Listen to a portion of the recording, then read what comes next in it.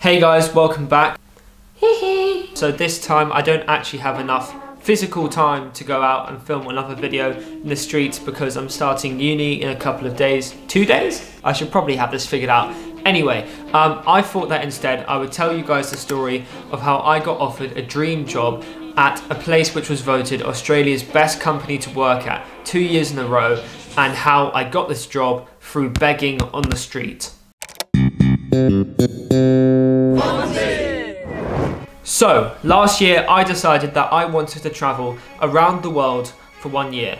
I worked for 6 months as a waiter, flew out to New Zealand and Australia, and blew all of my money within the space of about 2 months. I was in Sydney, I was broke, and I needed to get a job. After spending half a year dragging drunk people out of the bar at 5 AM in England, I was really determined not to work in hospitality ever again. So this time round, I was set on searching for a better, more cushy, more luxurious job.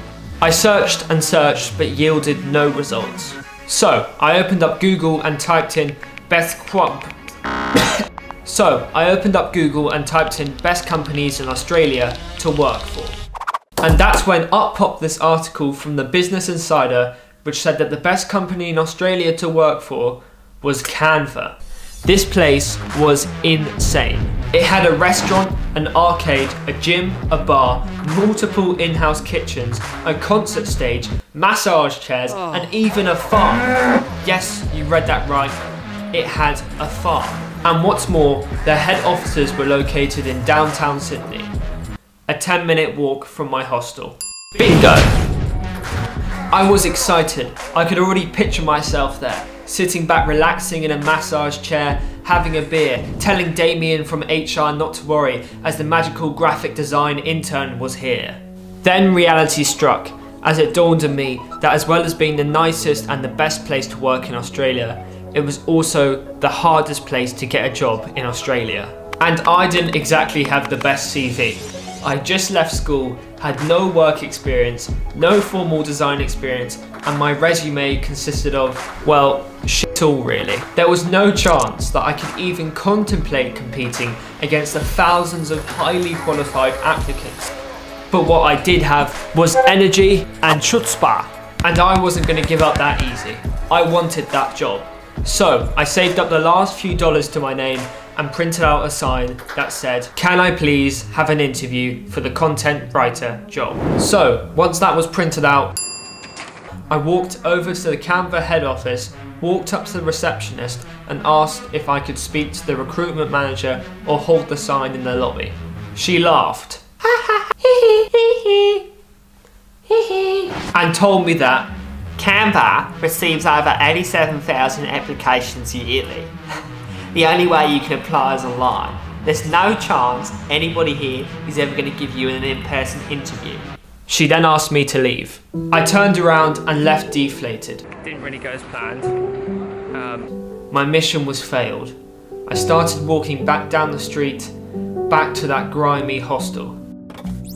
But then I thought, fuck that! I'm no quitter. I'm not giving up this easily. So, I brushed up my hair, held my sign high, and stood outside the office on the pavement. Can't call security on me now, Janet. Hours went by and I was faced with hundreds of disconcerting faces, confused faces, laughing faces, judgmental faces. The situation was looking bleak. Hope was dwindling and my morale was lowering. But out of nowhere, I heard a, "Hi dude, I like your sign. What are you doing here?" I explained that I wanted to work for Canva, but that I knew I stood no chance of getting through the online application process. So I explained to the man that I thought I would come down here and hold a big sign asking if I could get an interview in the hope that someone would give me one.